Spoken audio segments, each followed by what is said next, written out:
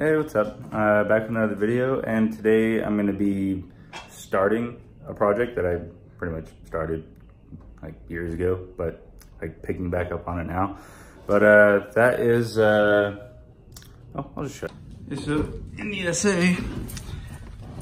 here is my gauge cluster, and well, it's missing a couple gauges that the later Series 2 and Series 3 had. That is oil gauges and things like that. So to remedy that, or I guess add on to it, I installed these gauges, which tell me things and such. That's something that's a little interesting about Series 2 RX-8s versus Series 1s, is they're also missing oil gauges. I don't know exactly why Mazda took the oil gauges out. I mean, in the Series 1, they're pretty useless. They don't really tell you much.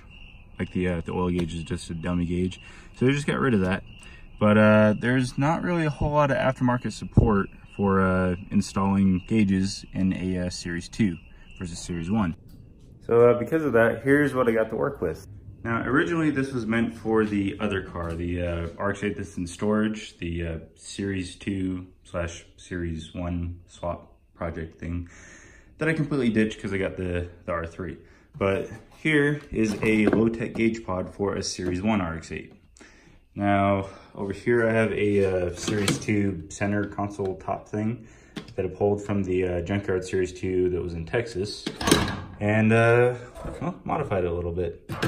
But if you look at these, the way this is designed, you should be seeing a picture of an installed one right now. But if you look, it's all like fanned out and stuff like that. And it does not match up with this at all.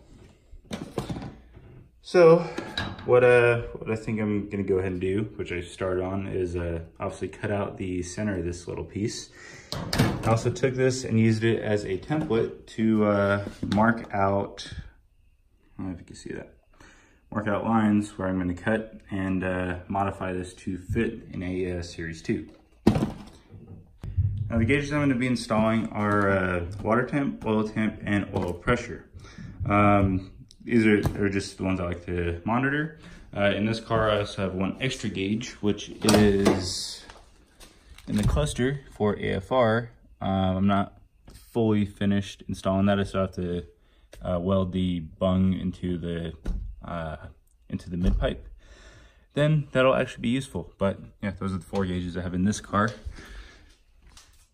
And while I'm not really too worried or concerned about like what's going on inside of my engine, Series 2 RX-8s tend to take care of themselves very well. But just for peace of mind, I like to be able to see what's going on inside of my engine. And this is a good way to do it. It's just a little bit more difficult, and you have to modify more stuff to do so because, again, there's not really much aftermarket support for the Series 2. Because there weren't really that many of them sold. So I think it was a 2004 model year that pretty much everybody bought RX-8s, and then, well, the shit show began from there, and nobody wanted to buy them after that. But I'm also doing the center console thing, just because I like the position of it. Now you could easily just do a A-pillar pod, but I absolutely hate that because of how in their face they are 100% of the time, versus over here where you just glance over a little bit and it's just right below your level of vision and whatnot. It's just better that way, I think. So it's worth it to modify this way versus the A-pillar pod, which I also think is much more ricey to do, the A-pillar pod. But some people prefer that, and you can skip this step altogether if you wanted to do that. I just don't agree with it at all. Anyway, I'm gonna go ahead and cut around the lines. I'm not gonna cut right on the lines because I want a little bit more material to work with. So in case you know, I need to trim something a little bit more, or I don't have enough room to do whatever on another side, then I can work with that better and fit it the way I want. So I'm gonna go ahead and get into doing that now. And another thing I wanted to touch on really quick, you can cut this however you want or make it fit however you want. See, for this application, I'm just gonna go ahead and cut this so the gauge pod ends right here at this top line. Now, normally it would just hang right over this area right here, but I think that's gonna interfere with the view of the screen down there. I could probably cut this lip off, but I think it'll look a little bit cleaner with just a straight edge going all the way through here and only covering this little piece right here. See, the tool that I'm gonna be using is, I think this is a Harbor Freight Dremel thingy. And then some diamond, I think they're diamond cutting bits or something, whatever. I think this is like a $10 or $15 kit. And whatever this tip's called. Yeah, this locking tip. Got all this shit from Lowe's, with the exception of the Dremel, which is from Harbor Freight. Anyway, let's go ahead and get to it. When you're doing this, just be careful. Probably better to do this without the gauges installed, but you know, have them installed and they're siliconed in place. So I'm just gonna do it with. So now let's get to it.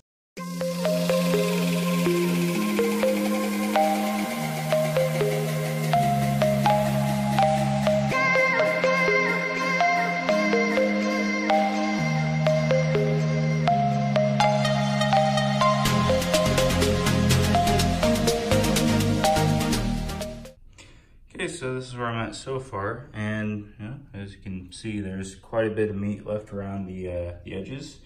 Now, this is obviously just a rough cut. Let's see, the lines I marked looked like they were pretty much rubbed off all the way around. I can't really see them anymore. So I think what I'm gonna do from here is probably add some masking tape just around the edges and then remark my lines so I have clear, visible lines. But let's see, I'm not too confident in the line all the way around. I know this line going all the way around is good, but I don't know if I got this one lined up perfectly. So I'm gonna do kind of the same thing I did before, just take off most of the meat, but not get quite to the line itself. So yeah, just gonna take my time and be careful and you know, try not to get smaller than this thing.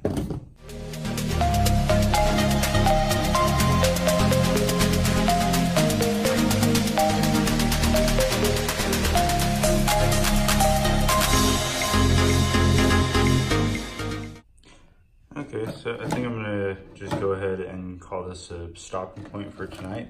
I don't have a black Sharpie or anything I can mark a solid clear line with. I mean, tried with this pink Sharpie and that worked to get like some idea where the line should be, but tried a black pen and that started to make a decent line, but still can't see very well. And also kind of ran out of ink like halfway through. So tomorrow I'm gonna go ahead and get a Sharpie and continue probably tomorrow night after I get off work and see if I can get a nice clean edge and stuff. Okay, so got a Sharpie and marked a fairly clear line where I want to cut. This bottom part I didn't get so well, just because of all these little clips on the bottom. But that's something I can work on after I get all this done. But again, I'm just gonna keep trying to work down until I get pretty much touching that edge. Then I can, you know, adjust it and fine tune it and stuff like that to make it look good. And then afterwards, work on this part. So I'm gonna go ahead and do that now.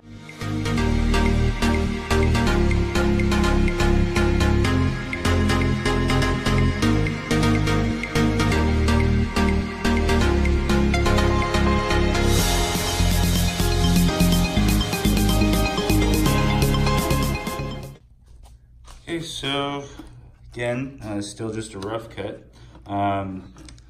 Obviously I'm not going to cut like exactly on the line.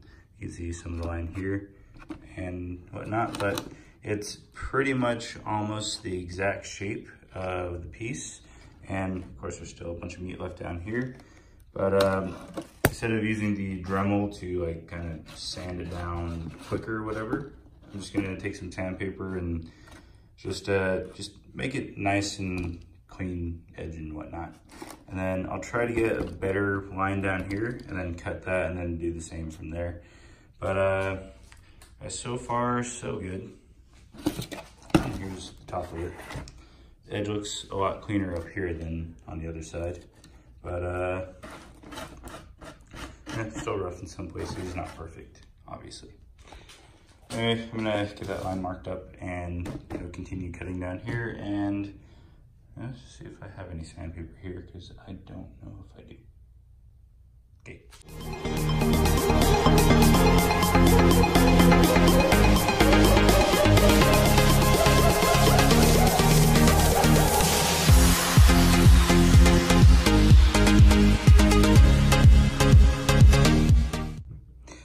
Okay, so got the little bit of meat cut off. There's still some left. Again, just to give me a little bit to work with. I think what I might be able to go ahead and do now is take this tape off and start JB welding it into place. Of course, I'll scuff up the side because it's all smooth, give it something to really stick to. But yeah, my plan is to JB weld this piece to the gaugepod. That way it's completely secure. I don't have to worry about anything and whatever. I will have to get some clamps in order to keep it all secure, because it does like to come up in a couple places. But I think this is a good stopping point for now, because I'll have to go to the store and get those clamps, and then continue from there and sand all the edges down to get a nice finish. But yeah, that's where I'm at now. Okay, so went to Walmart, got a pack of clamps, and it comes in a variety of different sizes and stuff, which should be perfectly fine. Also scuffed up all the way around here, just to give a nice mating surface. And well, there's perforated holes and stuff like that all around here, so that shouldn't be a problem at all. I think I might scuff up a little bit. Probably doesn't need it, but just for good measure, I'll do it anyway. And then clamp that on there, mix up the JB weld, and do all that stuff. It's pretty straightforward. I shouldn't have to show you how to do that. So I'm gonna go ahead and do that and come back when I'm done in it. It's all like setting up and stuff. Okay, so got the goopy mess all over there. That should be enough. I'll probably put some more right there. But otherwise that should be enough to hold it down and definitely won't go anywhere.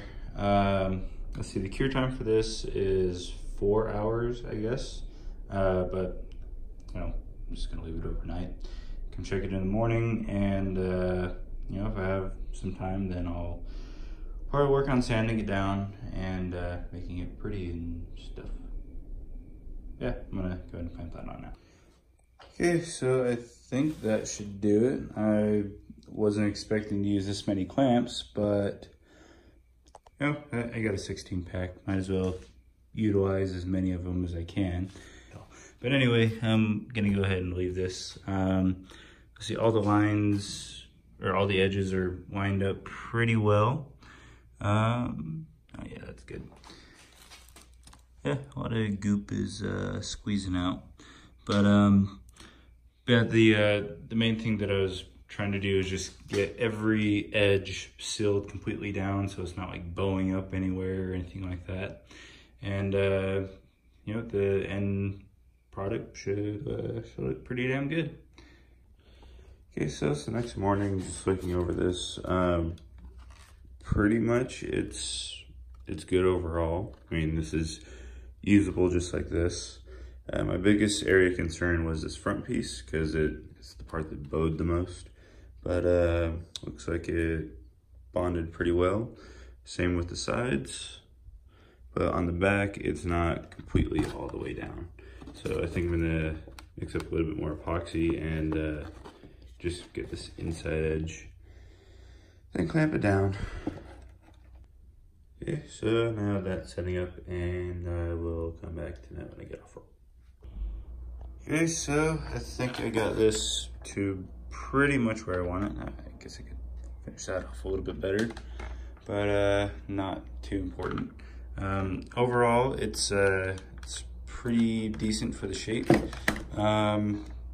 Let's see, where I was talking about you know, this bowing and stuff like that. I didn't think this far ahead.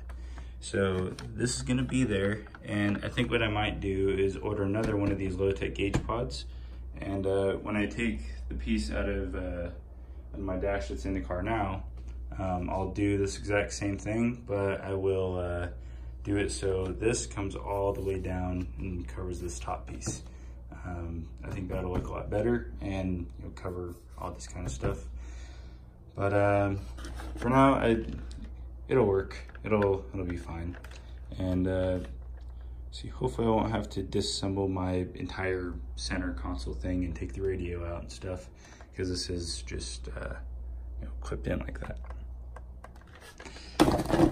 Anyway, this is done, so I'm gonna move on to sensors and wiring and stuff.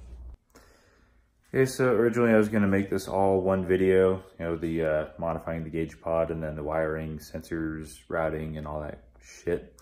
And going over the footage and video clips and stuff like that, I was gonna make a really long fucking video. So instead I'm just gonna cut this into you know, parts. And oh yeah, I guess this will just be the modifying gauge pod video or whatever. Anyway, yeah, I'll show you something real quick. Okay, so here's the gauge pod with gauges fully installed, with the exception of the oil temperature gauge, just because I don't have the adapter for that yet. I have for the sensor, but here's that. You know, it works. Except for that. Anyway, as I was saying, this will just be the modifying the gauge pod to fit the S2 dash stuff. And the next video or videos, so I'll have to go over the rest of the clips. But yeah, those will be actually installing the gauge pod and going over wiring, testing, and things like that. This might be hopefully a 2, but maybe a 3. God, I hope it doesn't turn into a 4-part series. That would suck. I don't want to do that. But anyway, if you like this video where it's at now, go ahead and leave a like, comment, subscribe, and whatever. If you have any suggestions about anything or any tips or anything you'd like to share, feel free to leave it down in the comments or personal message me. Find me on Facebook or Instagram or whatever. Instagram is at 6tally0, and just find me on Facebook. It's my name. It's 3 in the fucking morning now. I'm going to sleep. See ya.